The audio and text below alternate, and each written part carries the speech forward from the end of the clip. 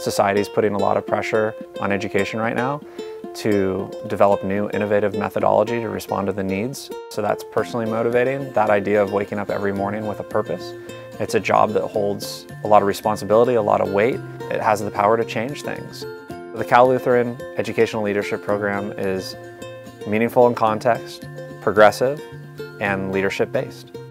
My motivation for going back to school and pursuing my master's in ed leadership and the credential was to move into a site administration position in order to be able to be a more hands-on instructional leader. The accelerated program was a major consideration in choosing Cal Lutheran. There's no doubt about it that this is a professional experience with expectations of us as professionals.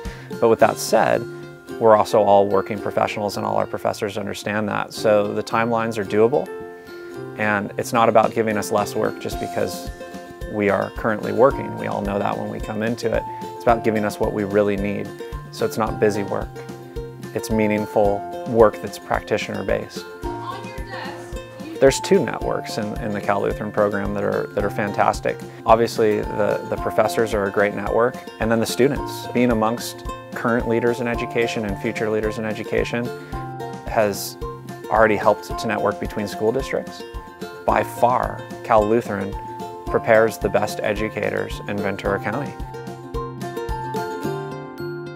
A good educator serves the needs of those around him or her and is in tune to them. To me, that's the biggest theme that's in the program, is the idea of servant leadership. In order to succeed, you need to be there for the people you serve.